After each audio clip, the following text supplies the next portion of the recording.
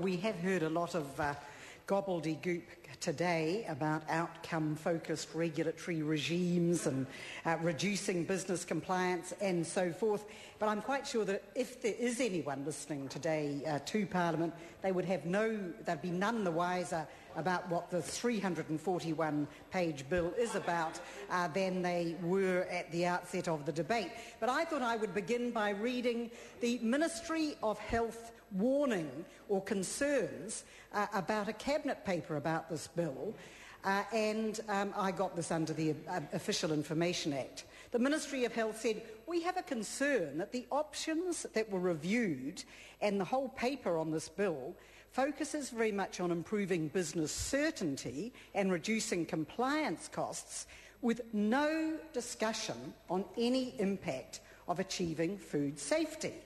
It says the Cabinet paper makes no mention of the fundamental purpose of food safety, which is to protect human health, has no discussion of the extent of foodborne illness in New Zealand, no discussion of whether the proposed changes are good or bad or neutral for human health, and this is a significant gap in the paper, which should either say the changes will improve the protection of human health, in which case it should say why, or will it make no changes? Again, it should give justification. Or will it be worse for health? In which case it should include a description of what this might mean in a practical sense in terms of increased risk of foodborne disease and increased reputational risk for New Zealand producers. And I think it's very important that we heed the warning of the Ministry of Health about this bill, because actually what this bill is, as far as I can deduce, is it's introducing a risk management model to food safety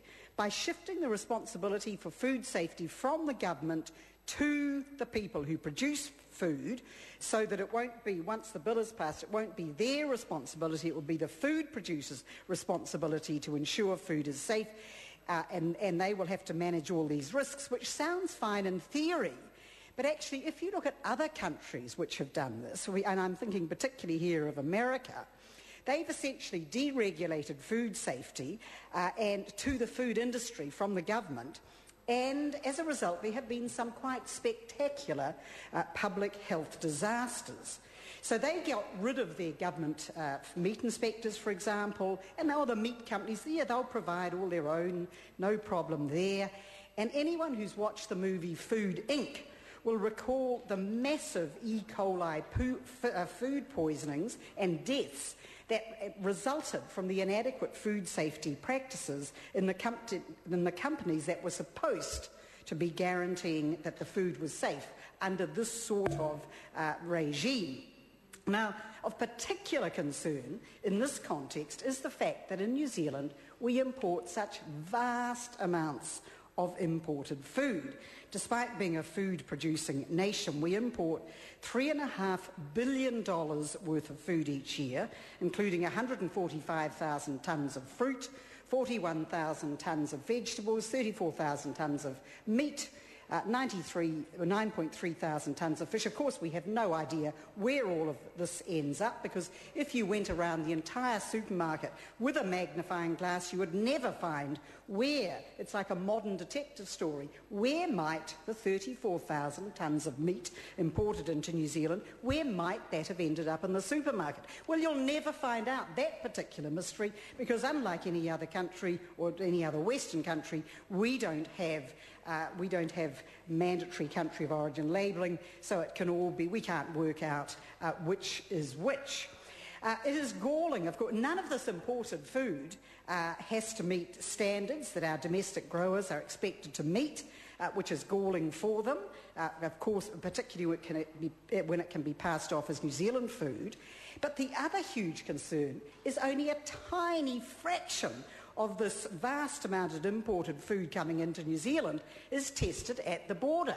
Now, Europe tests 10% of the imported fruit and vegetables, and it rejects 10% of all consignments of imported fruit and vegetables. So what do we test?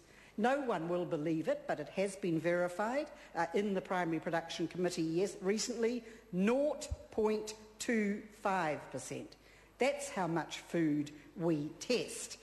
And even that is basically just for high-risk items for microbial contamination, things like illegal pesticides. Well, we're not worried about those sort of things here. Now, the other thing that is of extraordinary concern in the context of this bill is that we don't even have to import food from countries which have food safety regimes in place. We can import it from unregulated countries. Now, I know people won't believe this is true, but if they do what I have done and trawl through the New Zealand food safety, they will come across this statement. Not all countries have well-developed domestic food safety regulatory systems, and individual supplier practices can vary. Now, while NZFSA expects importers, where possible, to source food from suppliers that are operating within a regulated environment, if the supplier isn't operating within a regulatory environment, an importer should place more emphasis on asking questions about how food has been produced. Now, what that is code or gobbledygook for saying it's perfectly legal in New Zealand to import food from countries which do not have food safety regulations in place. And I might say there's nothing in this bill which seeks to amend that to require that we only import food from countries with regulatory systems in place. So how is transferring the food safety risk to importers from countries without a regulatory system in place going to work?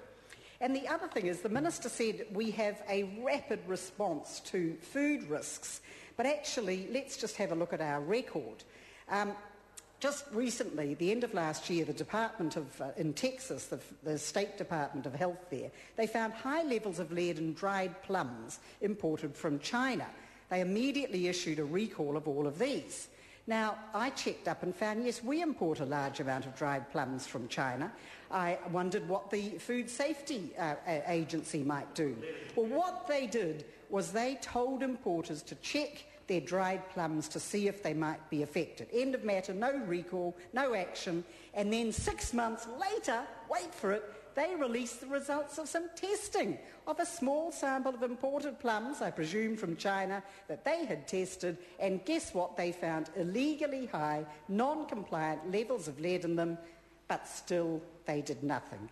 All perfectly safe, they said, 6 months later. And this, of course, is a typical response, almost a knee-jerk public relations response of the New Zealand food safety regime to downplay the results and ensure consumers there is absolutely no threat to their health.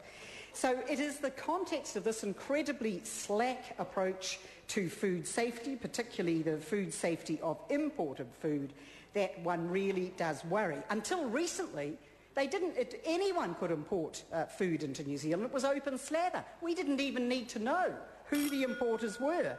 Then they've finally begun to require importers to list their name and address with the Food Safety Authority, and the good thing that this bill will do, it will finally set up a register of importers so governments will know who is importing food into New Zealand, and possibly will be able to trace the food back to the source in the event of a food safety regime.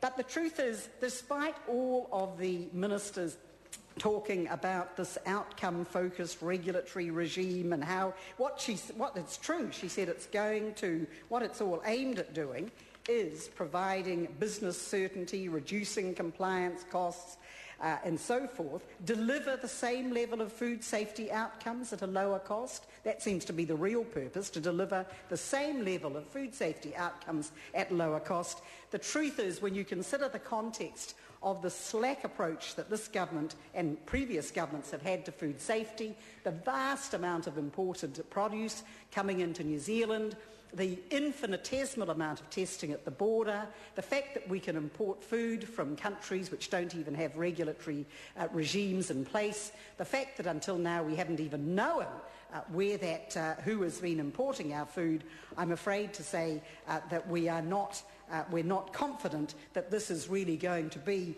what so many people have said. It's the great leap forward in terms of food safety in New Zealand. It's 340 pages. We will approve this to Select Committee.